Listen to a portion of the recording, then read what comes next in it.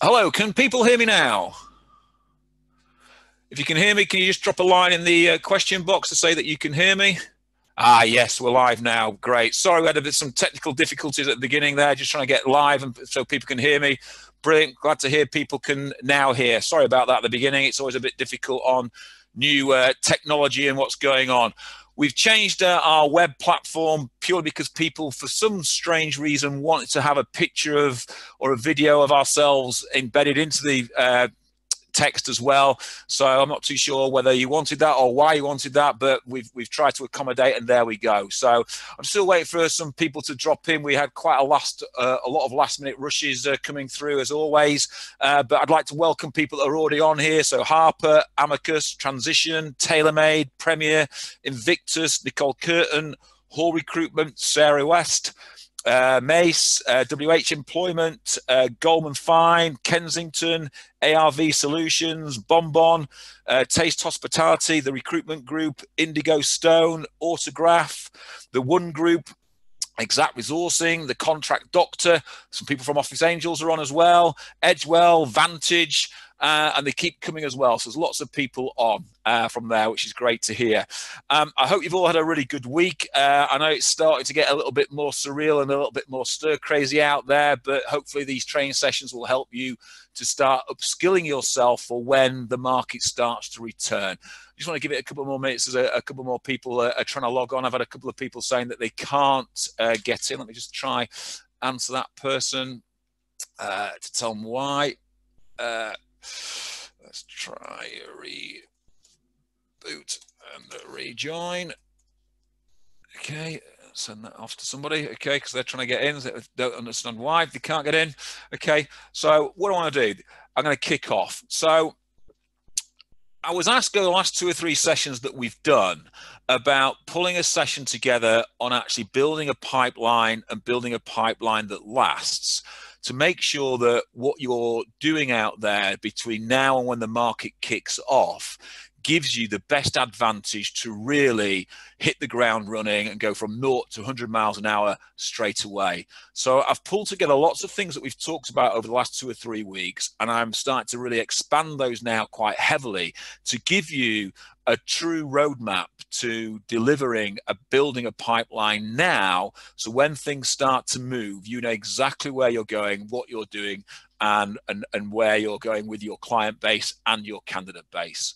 So it's important to know that, during this period of downtime, you'll still be recruiting and you'll still be doing bits of work here and there.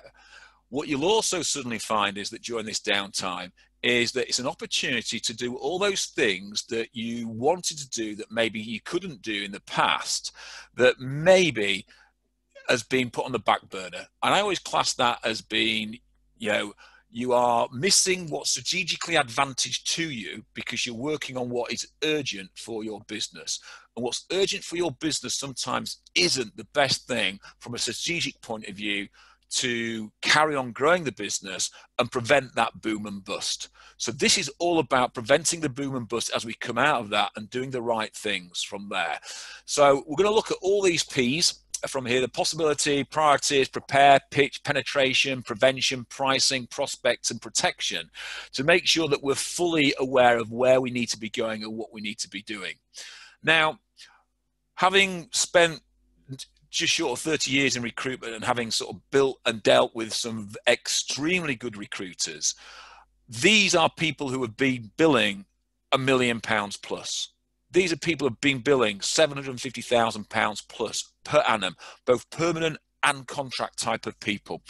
One of the guys that I had the pleasure of working alongside was billing in excess of $2 million a year over in the States. And again, some of these comments, some of these techniques we've picked up from people like that. So it's important to think it's not just theory.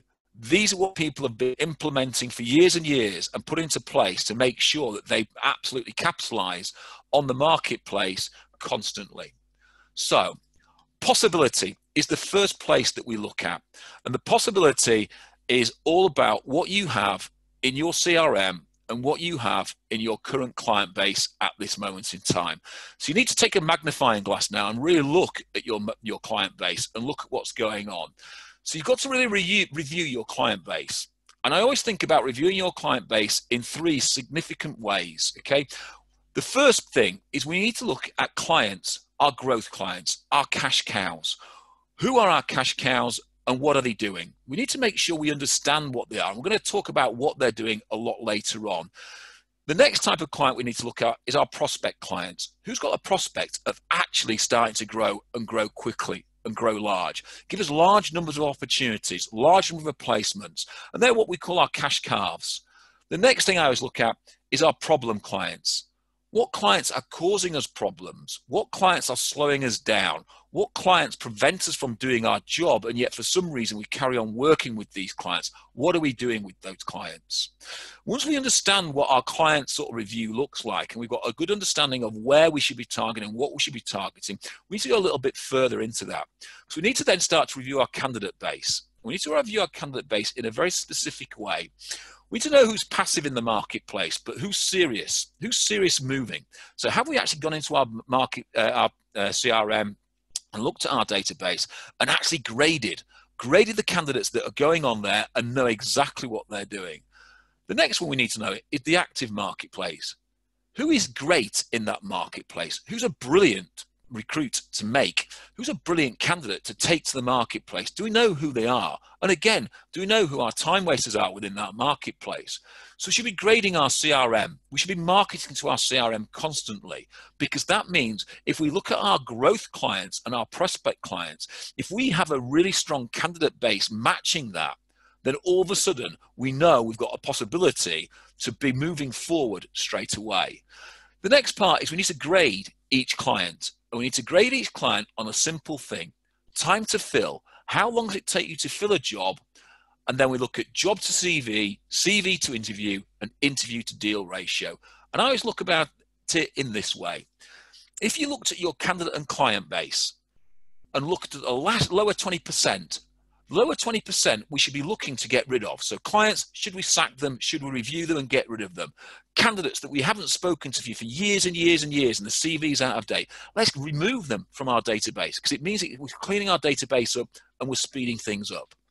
The middle part, that 80%, that's the bit we need to start to develop. We need to develop those clients and those candidates that could potentially make us money, but we aren't too sure what money we can actually make out of them and why we're going to make that money. And then we start to look at the top end, the 20% that we need to develop and expand and grow those clients. But again, we need to grow those clients properly. So we need to prioritize, and we need to prioritize our list of what's going on. So to prioritize, we need to look under the microscope at our current business. And so we're going to look very closely at time and money and those lines. In this graph here, the dots, the circles, they represent our clients, and our clients are going to come to us in a number of ways, and we look at our clients in a very, very strict way. And the people that I always find that have been the best at recruitment have always looked at their client base on a very regular basis. I'm not talking quarterly, I'm not talking half yearly or annually, I'm talking virtually on a weekly basis. They're grading their clients constantly so they know where they can spend their energy and focus their time. So the first part is the top right corner, the top left corner. They're looking at where they spent low time, but they have high profit. So for the amount of time they've invested, they're creating lots of profit from there. The next time is that bottom left-hand corner, where you spend low time invested in clients and you're making low profit. And the next place we look for is where we're investing a high time with clients, but we're getting low profit from those clients.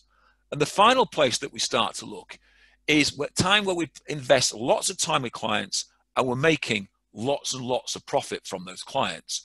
And the idea is we want to draw all our clients towards that top right quadrant. If we can get our clients in that top right quadrant, we know we've got some really good cash cows. But it's about looking at the marketplace. It's about looking at the clients around our marketplace to see what's going on. Which cash calves can we start to create to actually build our marketplace? we need to start thinking about, if that's our target area that we want to drive our clients in, every client that's sat outside of that target area, should we be working with those clients? What should we be doing with those clients? Because it's those clients that generally slow us down in the marketplace. And we've got to think, if we've got more than one or two clients in that top goal quadrant, is that enough? Are we driving more clients in there? So that means we've got to really spend some time preparing ourselves and understanding our clients. So once we know where our clients are on that graph, we have a choice to work with them or sack them. But before we start to work with them and sack them, what we've got to start to do is now prepare our strategy to go forward and prepare our marketplace, because then we know who we can focus and who can focus what strategy on with each individual client. So we need to start to prepare, and we need to start to prepare our marketplace. And preparing our marketplace is very, very simple. We need to look, first of all, at a better service offering. All of a sudden, the market has hugely changed. If you go back 3 weeks ago and look at what you were offering your clients 3 weeks ago, very few will have been offering a true digital process. Very few have been offering that type of process that enables clients to see their candidates via video, etc. But not only has the digital process suddenly come in, what clients are now looking for is also changing. Because what this market has started to eke out is those candidates and those employees that are really worth their weight in gold. If you think about furloughing staff and you think about furloughing business, okay, they're going to keep the people on furlough that they really, really want. They're going to keep those top echelon employees in the business. The rest, they will get rid of at some point. And so there's an opportunity here for clients to almost clean house.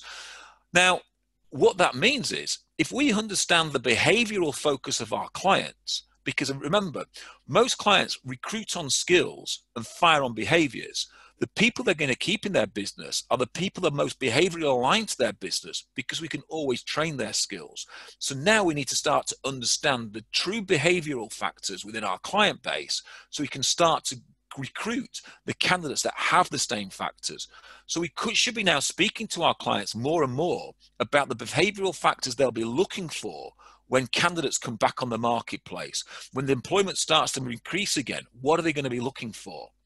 Which means we've got to think about how we market our candidates to our clients.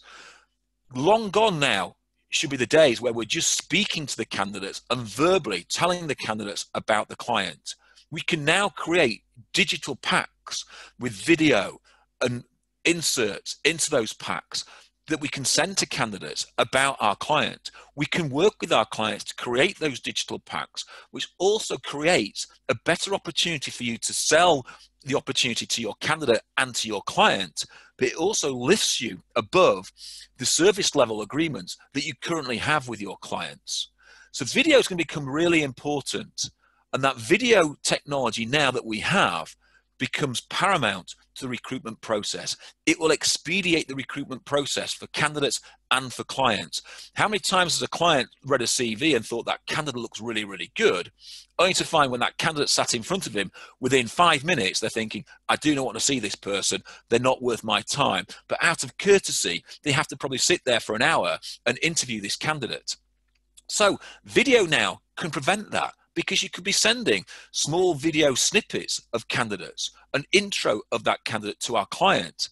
And clients will come back and say, there's something about that candidate I didn't like. And therefore, you're going to prevent candidates and clients meeting where nothing's actually going to occur. So we can reduce the time it takes to recruit by using video technology in more than just one way.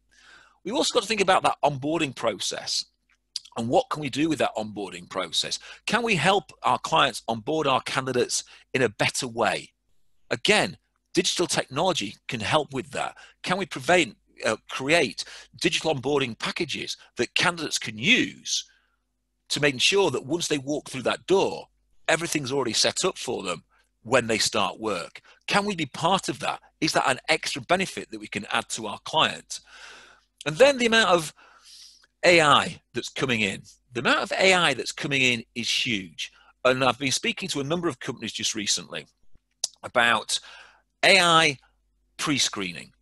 Pre-screening not candidates that's going for a job, but pre-screening your database and screening your database properly so you understand what candidates actually do and what skills they have, and therefore you can see which clients they are applicable to, and therefore you can grade your candidates absolutely right.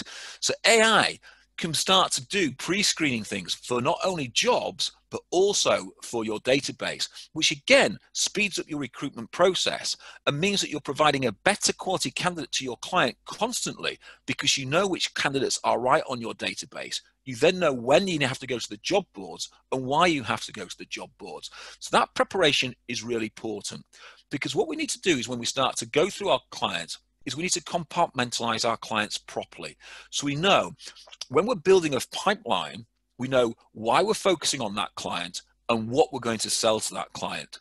So every client is a contingency opportunity, but do we know which clients are truly going to be always a contingency opportunity and which clients might be an exclusive opportunity? Can we sell an exclusive opportunity into that client, an exclusive process into that client? Do we know why they would buy that? And what have we got that would make them work with us exclusively? So we now know we've got two different types of clients that we can start to focus. We've then got clients that could potentially take retained recruitment. So we're now going to start to get paid for what we actually do. But do we know which client that is that we should be pitching that to? And do we know how to pitch that solution to our clients? And then we've got the final one, and I've just labeled this recruitment services. A bigger opportunity, a bigger client that may have lots and lots of requirements through a year. Can we offer them a recruitment service that is very different from just your normal bum on a seat service? And once we start to understand and we've prepared what our service looks like, we've got to acid test it. We've got to see what the perceived value is from the client's perspective, but also from the candidate's perspective.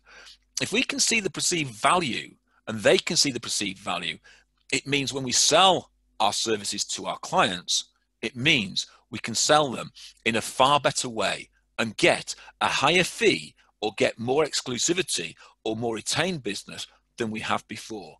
So there's a shift in the marketplace, and that shift is now about us preparing to get ready to work in a marketplace that is changing now forever. So we've got to work on our pitch, and our pitch is always been very similar. Every client that I've been working with and every client I've started to work with have always said the same things. They've always said, when we go out to pitch, we listen to what the client has to say, we understand what the client wants, and then we pitch all of our service in one big bundle. And so we're sat there, not differentiating our service at all, giving it all in one bundle. And then we're pricing that bundle before the client is even decided what they want. And the client is deciding what they choose, not based on the actual services that we're offering, but normally based on price. So we've got to learn to pitch in blocks. We've got to learn to pitch in blocks so clients can see what they are looking at and what they're buying. And if you think about how you buy things nowadays, especially on the internet, and you buy services, you normally buy services now in different formats. You can buy the free service, you can buy the light service, you can buy the gold service, etc. So what we've got to do is start to pitch in those blocks, because by doing that, you're going to make the client make the decision on the strategy that they want. So if you can show the service that you provide in different compartmentalized blocks, and the client can understand those services, then they will pick their strategy. And then what you do is you price accordingly. And by pricing accordingly, then you can get the opportunity to keep your prices high rather than reducing your prices. Because in the past, when we've pitched all our business all at once, what's happened to our pipeline is, oh, I'm going to pitch that at 25%. The client says, well, all my other agencies offer that same service at 15%. And we instantly drop our pants because we don't understand what we can negotiate. We don't understand the variables that we can trade with our client to do things. So we should be now pitching, as we say, in blocks or in chunks. And this graph that I'm going to show you now is very generic. It's very quickly pulled together, but it gives you the idea of exactly what I'm talking about. So if you look at that graph, as we go across the graph, our basic recruitment skill base is offering our client a contingency based. So just a basic job spec, database search, put a job on an advert, vet the candidates, and off we go. We can now start to see, by adding an extra layer in, what we can offer when we offer an exclusive service. And you can see all the different things that we can add in. And there's lots of other things that candidates and you guys as consultants can add into your lists that make them better and fuller, make you a little bit more unique. Then you look at the retained type of service, and then you look at the recruitment service. And I'm going to go talk about pricing later, how we're going to price these on a different level. But what we've got to think about at the moment when we start to look at these services, we look at how the client reviews these services and how they see the value in these services. And they see the value very much in this way. They see the value of contingency. It's free to them. It's free. And clients have got this great mindset of, if we get lots of agencies competing, then we get lots more opportunity to see the better candidates. When as recruiters, we know that that isn't true. We know that if we're in a contingency-based foot race, we tend to shy away from that if we've got more exclusive or more retained work, because we feel we've got a better opportunity to place that. We need to be honest with our clients and start to tell clients that that's what happens on contingency, and that's why they do not get the best candidates in the marketplace. We'll then talk about exclusivity. It's still free at this moment, but it's a better opportunity to make a placement. And as you can see, as we go up this line here, the paid and part paid and paid, the gold bar is getting bigger and shinier, because the more we get paid to do an actual job, and the more we think about that, the more recruitment will change. Recruitment has changed. In the early, sort of late 80s, early 90s, when I came into recruitment, permanent recruitment was like this. You went out and you spoke to a client. You won the permanent recruitment off that client. You won an advertising budget off that client, and the client paid an advertising budget to you to advertise their jobs. All recruitment agencies at that stage had deals with the Times, the Telegraph, the Sunday Times, the Financial Times, Computer Weekly, etc., whatever you were recruiting in. And you'd be saying, the rate card for that page or half page or quarter page or whatever they were taking in that press is £1,000, and the client would pay you £1,000. And you had a deal with your newspaper that you'd be getting 50% rate card because you're bringing lots of business to them. So you'd be getting that for £500. So you're making £500 straight away. So on the big campaigns in the Times and the Telegraph, when it was 20 grand a time to advertise, we were getting 10 grand up front. So that was like getting a retainer. And that wasn't refundable because that was an advert. And then the internet came along and we started doing recruitment for free because we were advertising for free, but yet we were still paying for that advert. Well, now's an opportunity to start to claw that back by offering recruitment services and getting paid for those services. So to make sure that we do the right things constantly for that. So we've got to start to penetrate our client and understand our client, because by penetrating our client, you're going to safeguard the actual pipeline that you're starting to build. You know the clients that you want to now pitch to. You know what you're going to try pitch to your clients. Now we need to penetrate those clients. And to penetrate your clients is very simple. We need to understand your sponsor, the person that you normally deal with in the client. If you can understand your sponsor and who you normally deal with in your client, and you can get that client to actually spread your good word and your good message across their business, you start to get a more in-depth knowledge of the client. You start to infiltrate that client. But you've got to make sure that your sponsor is the person that has the final say-so. If not, you've got to get your sponsor to drive you into the C-suite, because driving you into the C-suite means that you are then talking to the ultimate decision makers. And if you're in a small agency, it might be you as a director selling into that person. It might be someone lower down as a consultant selling into that person. So we should think about level selling. So people at the appropriate levels, selling to the people at the appropriate levels within that business.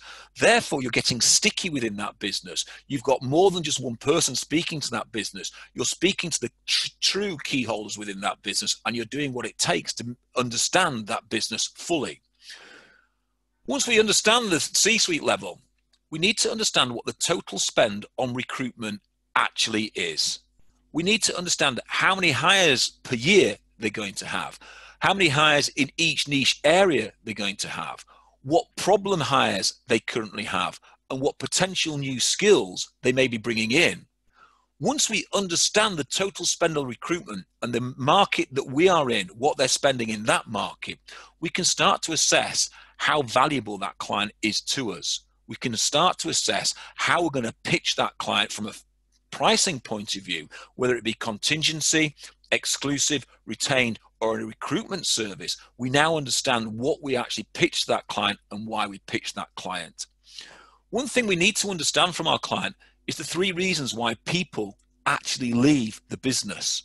We need to understand what they can change and what we can help them change, because we can help them retain staff longer. Yes, in inverted commas, it may be doing us out of a recruitment job. But if we can prove our value of recruitment, that we're sending them better clients and they're going to and they're going to retain those candidates longer, then all of a sudden we become a more valued service to them.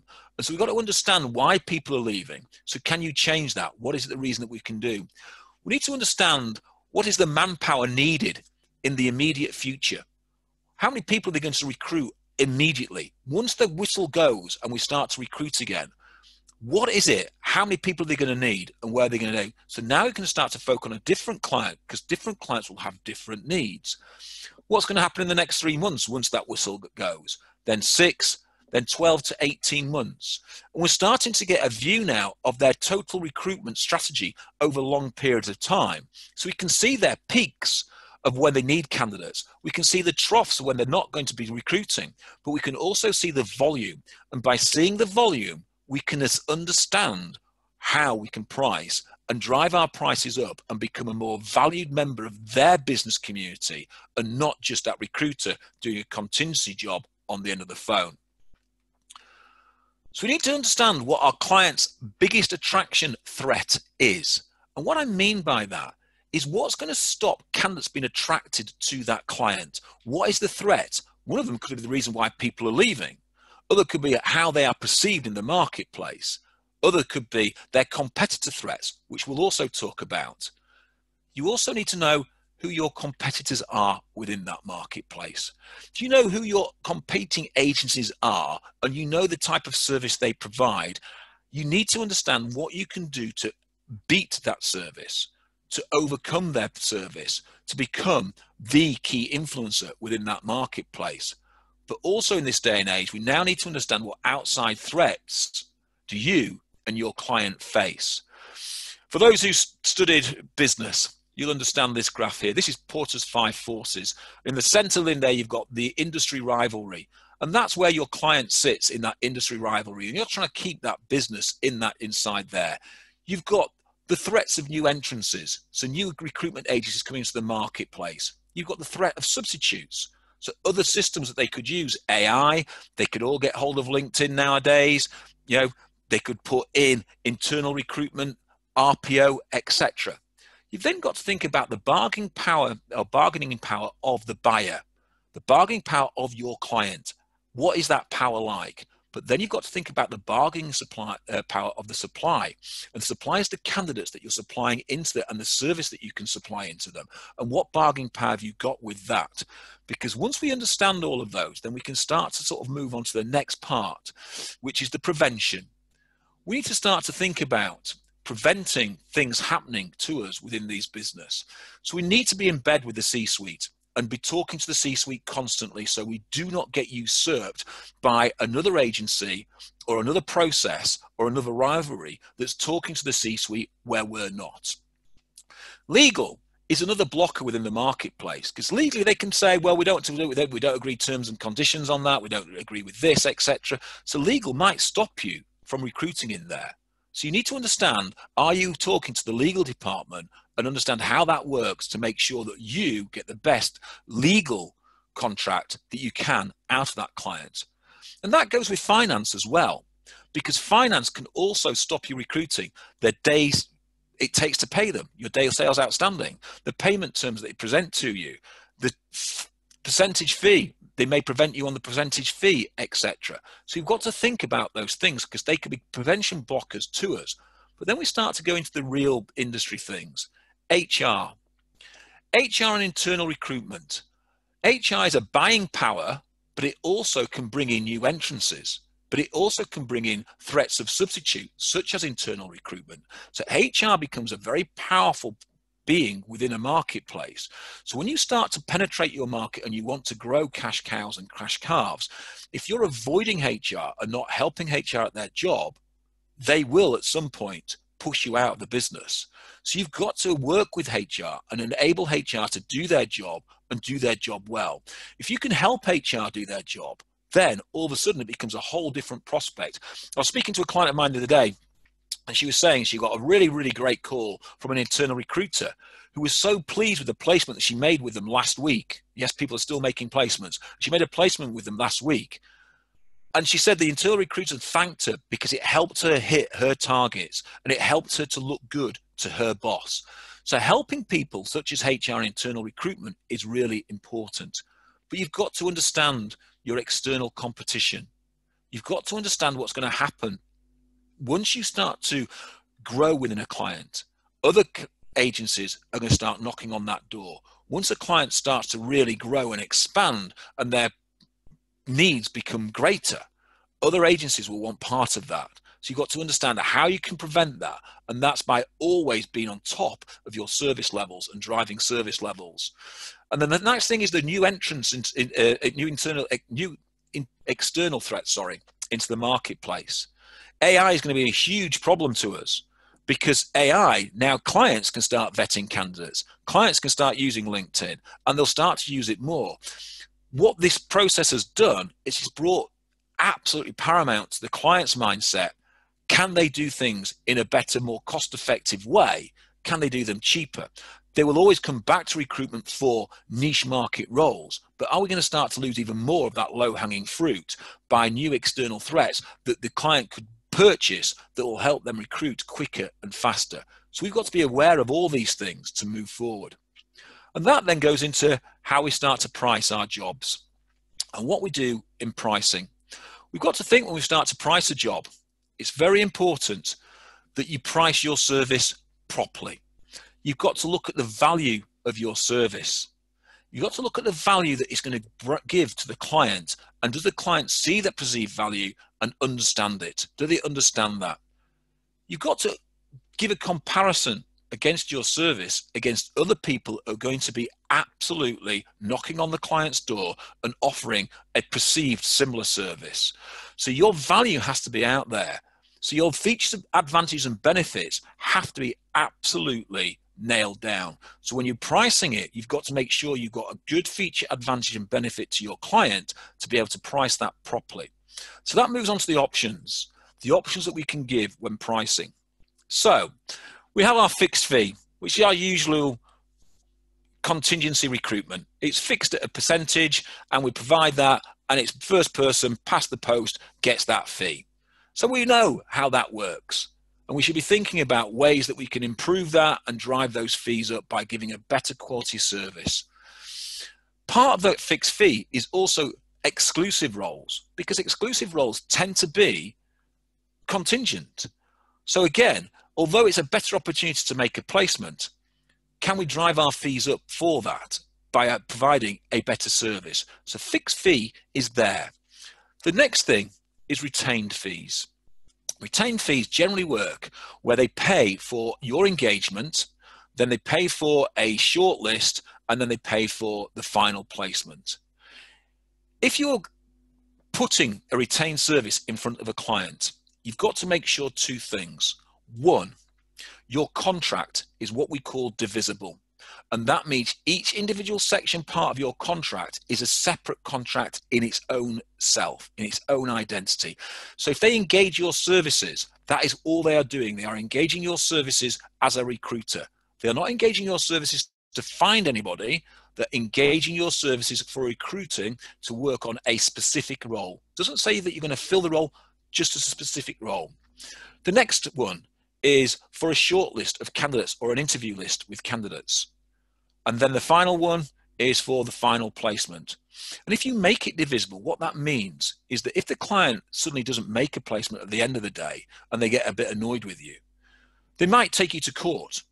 And if you haven't made your contract divisible, then a court of law will see it and say, well, you haven't provided an end product, therefore you need to give that money back. So you need to make sure it's divisible.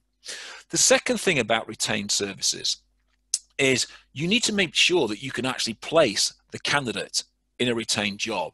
I see too many clients that take on retained services on jobs that they know they can never fill, but they never actually mention that to the client. They've almost skate over that with the client. You've got to make sure that you can fill that job, or you tell the client the timescales it's likely to take. It might take you 12 months to find that person. If you think about headhunters, they take roles on retained basis, but they might spend a year headhunting that person out. So you have to make sure the client understands what a retained service actually means, and you have to be certain that if you're going to take a retained job on, that you're confident that you have the database that can facilitate a candidate for that client, or you know where those candidates are and you can access those candidates easily and you can make a placement from there.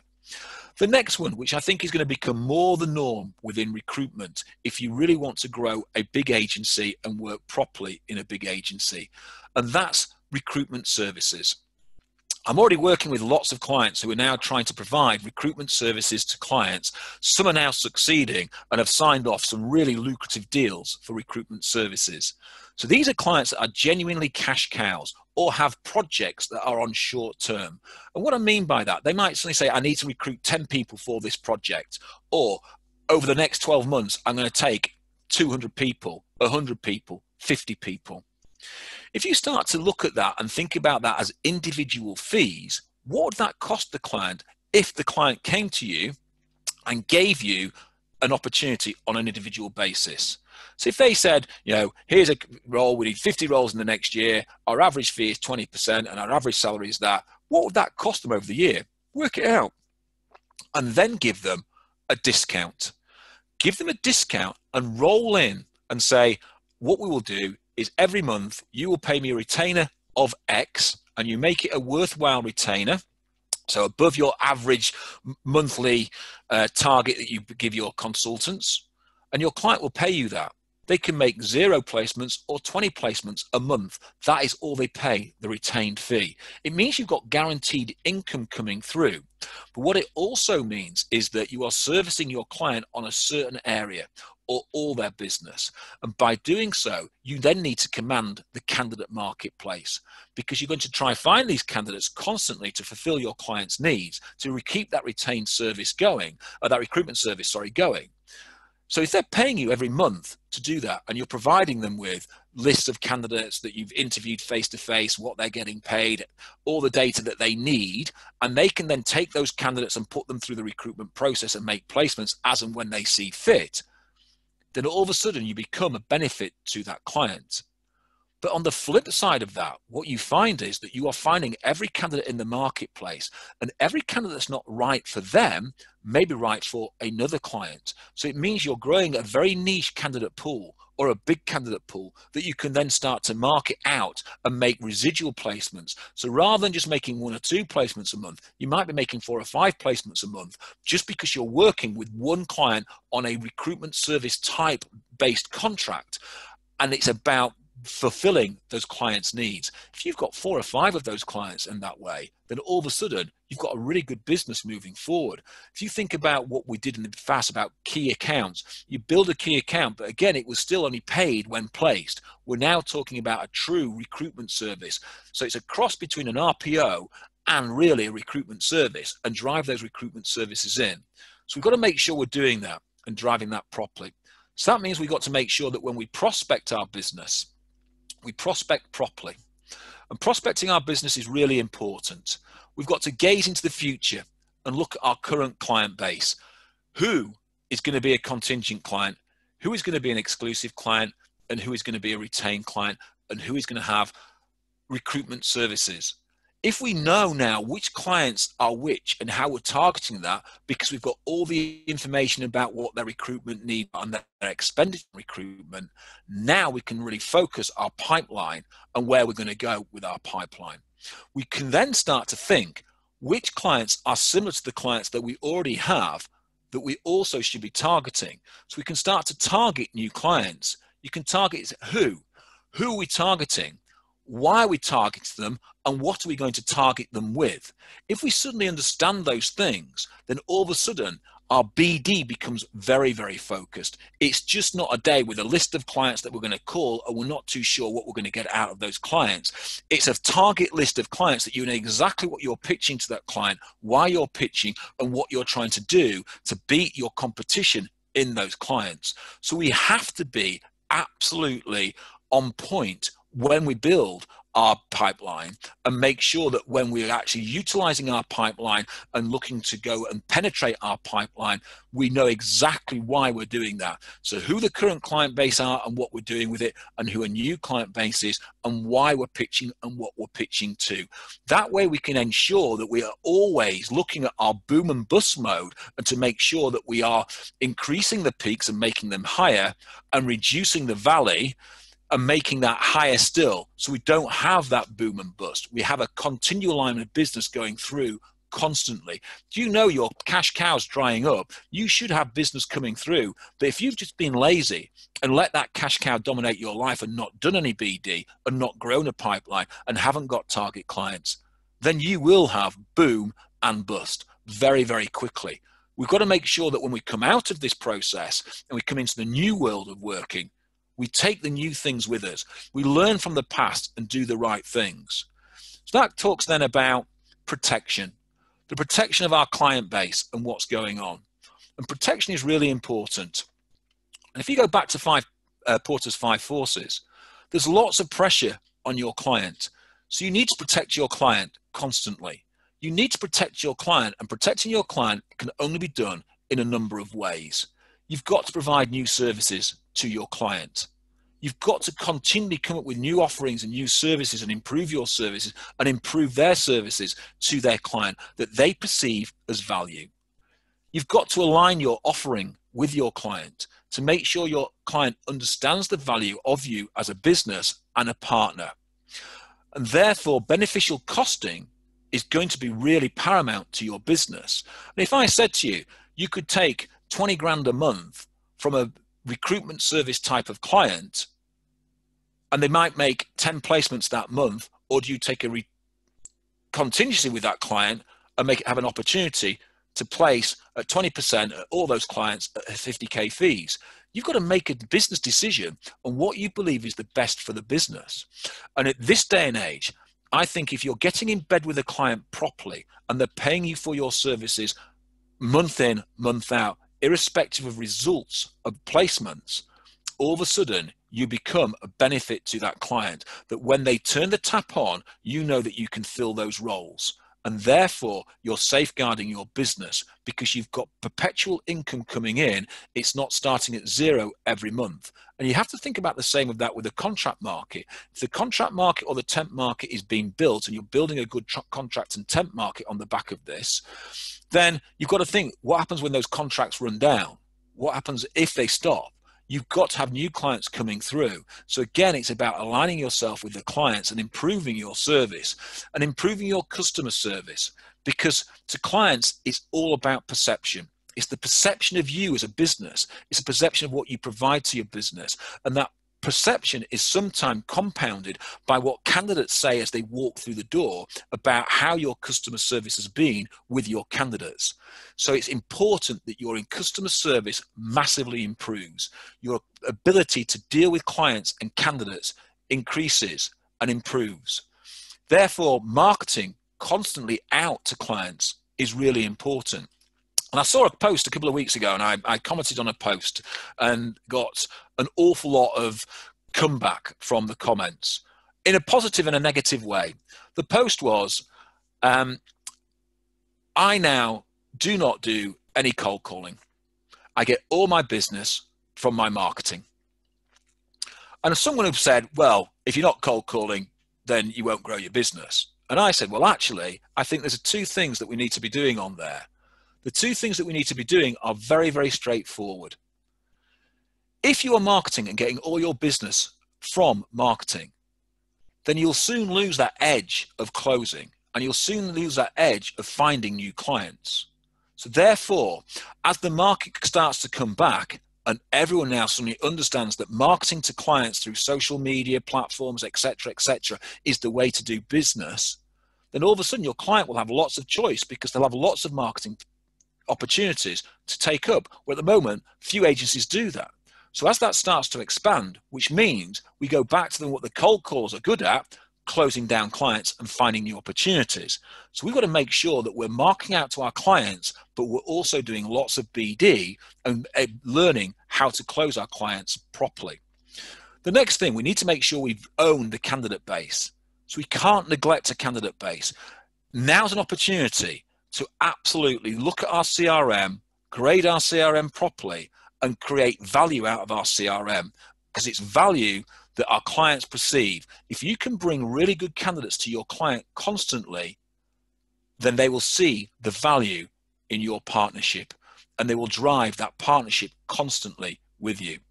So we've got to think, to conclude, we've got to be really, really sharp. You need to know your own client base. You need to grade it. You need to focus on the clients that will make you money, and you need to sack time wasters. Do you have cash cows and cash cars or not? You know, do you have cash cows or not? Or are you not even in the field? And what I mean by that is not the best English I know. Do you have cash cows and cash calves?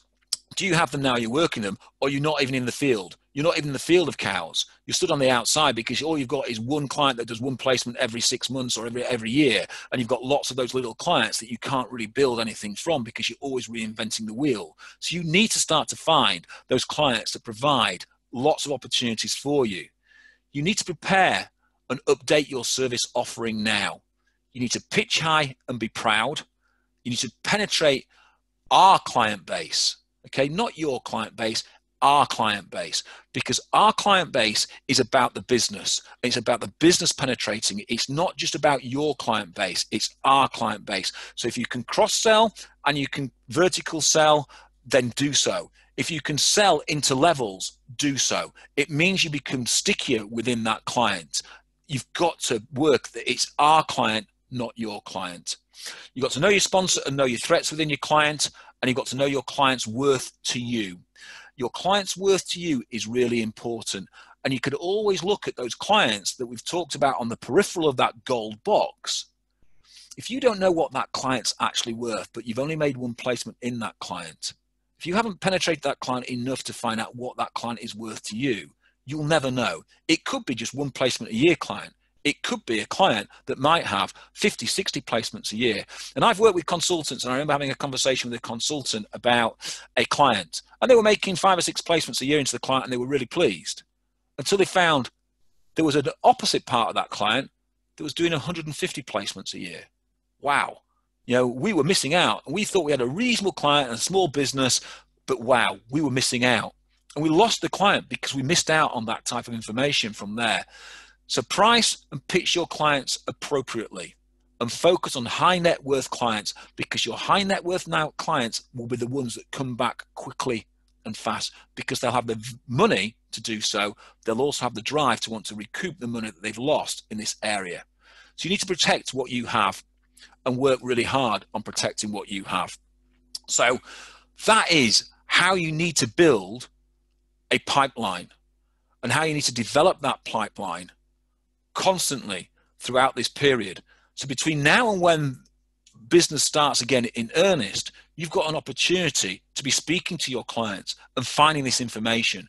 By speaking to the clients, not about actual recruitment, but about them and what's going on, you'll start to get a far more in-depth understanding of your clients' needs, an understanding of their pressures, of what's happening when the market comes back. And by understanding their pressures, you can understand how you can solve their problems and come to them as the knight in shining armor and give them a solution to their issues. And that starts now.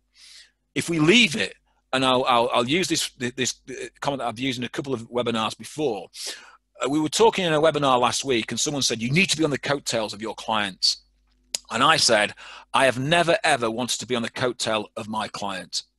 And the reason why I never wanted to be on the coattail of my client is because if I'm still on the coattail, if that client accelerates really quickly, I'm going to get flipped off that coattail. I can't hang on to that coattail. I want to be in the pocket of my client. So when that client accelerates, I am in there for the journey because I'm tucked tightly in the pocket of the client. And to do that, I had to understand everything about my client. So in the recessions in the early 90s, the recessions in the early 2000s, and the 2008 recessions, this is what I did as a personal person, a recruiter in a contract market, and I grew a £750,000 contract book per annum. This is what I did with my teams. And I grew huge, great recruitment teams coming out of recession and took massive amounts of market share because we knew more about our clients than ever before. And knowing more about your clients now is imperative to make sure that you survive through this process. Know who you're focusing on, know why you're focusing on them, and know what you're selling into those clients and sell it properly to those clients. That's what building a pipeline's about. So that's the end of the training session. If you've got any questions, I'm happy to take any questions. I hope you've enjoyed the session. So I'm ready to take questions. If you've got questions now, feel free to type them out to me.